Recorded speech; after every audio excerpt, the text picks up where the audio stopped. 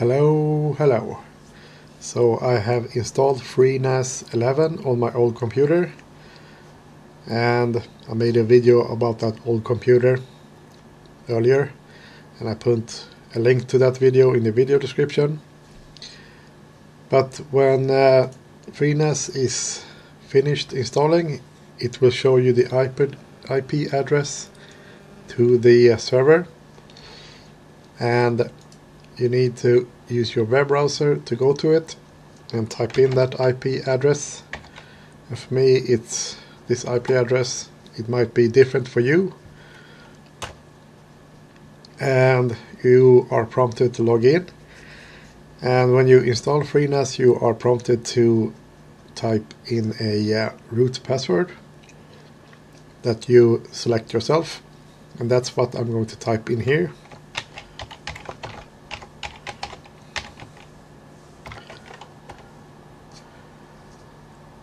And we are in. And I've been testing this a little bit, so I don't get this special wizard window, because the first time you log in here you get a small window. It's a setup wizard, but I just press exit on that. And when I first logged in, I noticed that the time was completely off, so I went to general, and I noticed it said on the time zone here, it said US Los Angeles, but I live in Sweden, so I selected Europe and Stockholm and pressed save. And actually went back here, and the time wasn't changed, so I just rebooted FreeNAS. Now it's okay. So the next thing you need to do is to create a volume, and you go to storage and volumes, and I go to disks here first, and here you can see the disks that I have in the FreeNAS box, and there are 3 500 gig Seagate drives and then 2 1 terabyte Western Digital green drives. And I'm going to create a RAID Z volume with these 500 gig drives. I'm not going to do any RAID with the green drives. They're going to be single drives, and I'm going to use iSCSI to sort of connect to them, so other computers can directly connect to those drives, and they will show up as internal drives on the other computers. But that's a completely different video. So this video I will create a volume of these 3 drives and create a shared folder on it. So first you need to do is create a volume, and you go to volume manager here and volume name, just because it's Seagate drives. And here you can see available disks, and you can see the 2 1 terabyte drives and 3 500. So I just click on the plus signs here and it will add all 3 of them, so no more drives here, and you can see all 3.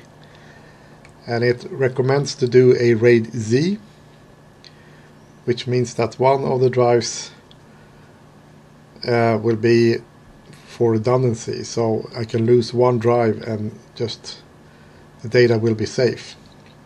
If you have more drives than this, you can actually select a different one. You can select RAID Z2, which means that 2 drives redundancy, so 2 drives can fail at the same time and your data is still safe. There's also RAID Z3, so you can have 3 drives as security, so 3 drives can fail. But I only have 3 drives here, so 1 drive is for security. And here you can also see the capacity. It will be about a terabyte storage. So I just click add volume here, and this might take a minute or 2, so we'll see how fast that will go.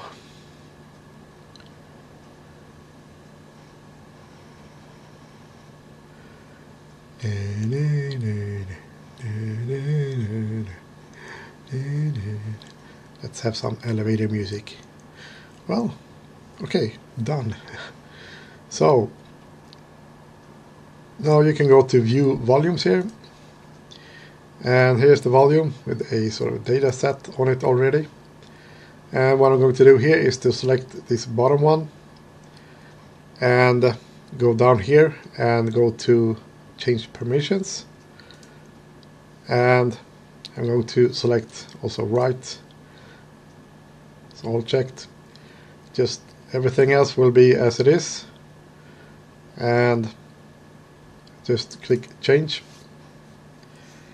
so that you can also write to this volume. Alright, so that's done. Now you need to actually create a shared folder. So you go to sharing, and you can do for the Mac share, WebDAV and iSCSI. That's another video.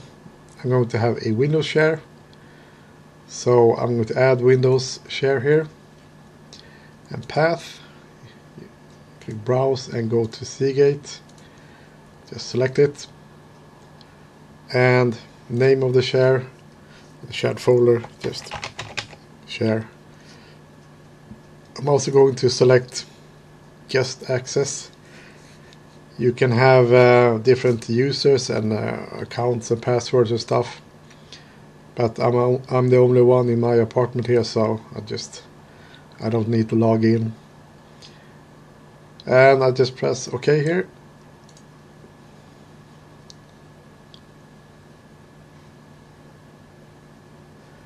And normally, when the first time you do this, it will also ask if you want to enable the SMB service or the Windows Share service. And I don't get that question now. Yeah, but it activated automatically. So it will ask if you want to enable SMB, and you press yes, and it will automatically activate it. And you got a bunch of other stuff here. You see iSCSI, I will do that in another video. But here you can actually see the shares, and if you had a lot of more shares you can see them here.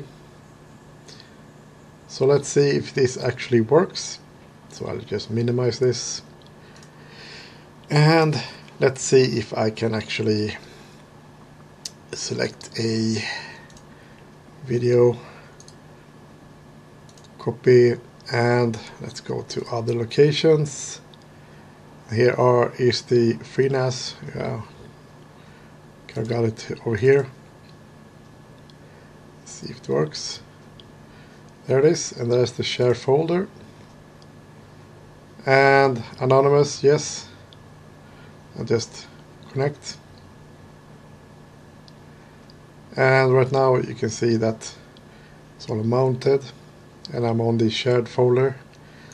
So let's see if I can actually paste it here. Yes. So it's copying this file.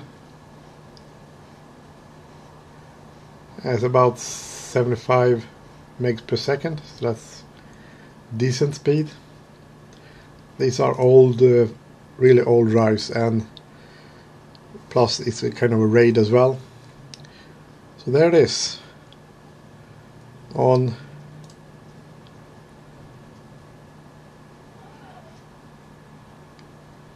it. So that's kind of share, and you can also, if I go to the FreeNAS, you can actually just drag this, hold down the left menu and just drag it here, and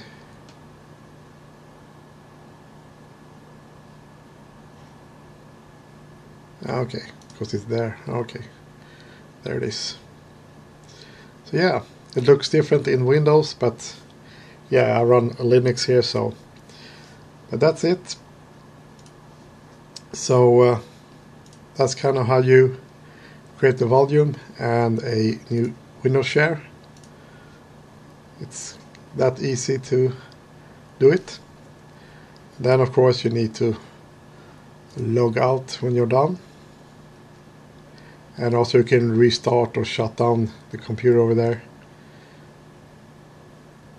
So yeah, that's it for now, so see you later.